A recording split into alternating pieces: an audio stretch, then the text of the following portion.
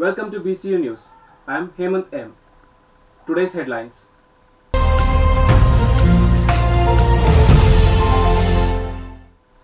Manage pressure, eat healthy, BCU grads told at Convocation.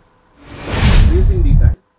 Dr. C.N. Manjunath, Director of Jaideva Institute of Cardiovascular Sciences, said that Indian universities are far behind compared with those in other countries in terms of funding for research work.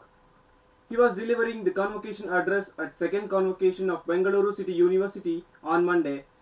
If there is no research activity, then there will be no scope for progress and learning will be stagnant, he said.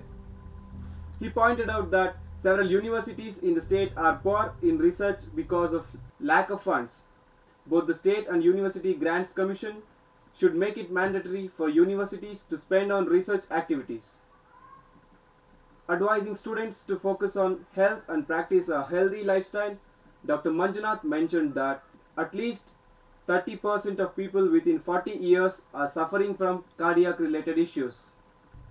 The pressure begins right from kindergarten. Because of the pressure, children are not eating properly, he said. I think the younger generation are under tremendous stress today because they want to achieve too many things in a too short time. And you look at our education system.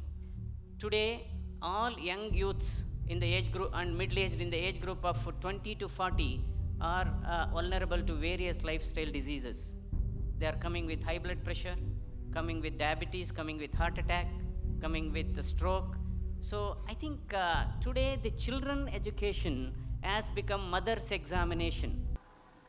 He said it is important to manage blood pressure, cholesterol and obesity.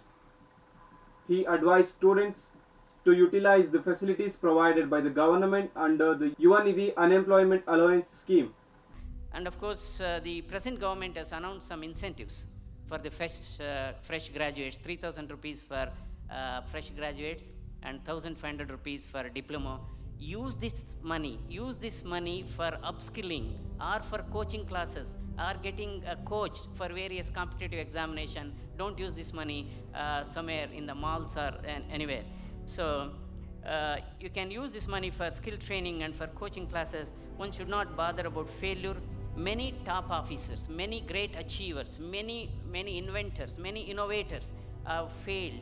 Particularly in a competitive examination, attempts doesn't matter at all. Ultimately, it's the goal there we have to reach. During the convocation, the university conferred honorary doctorates to Nissar Ahmad, a Chancellor of Presidency University, Wooday P. Krishna, President of Karnataka Gandhi Smarak Nidhi, and Tharini Chidananda, writer and daughter of Kuvempu.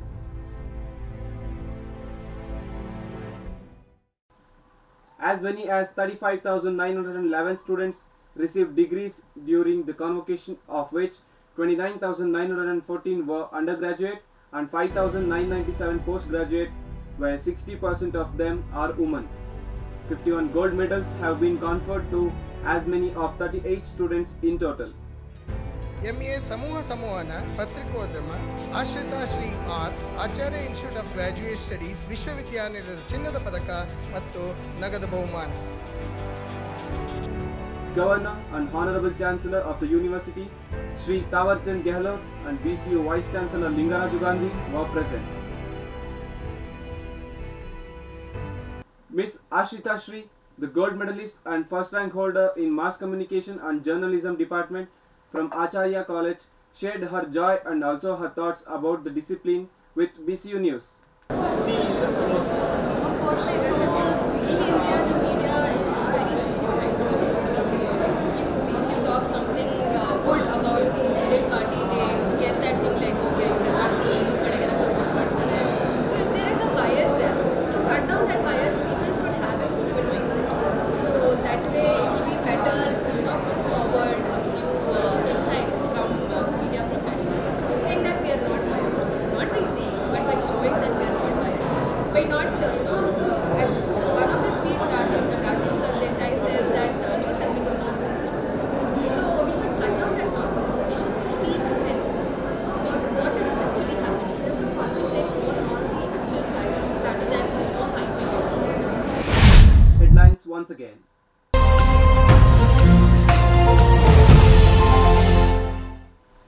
Manage pressure.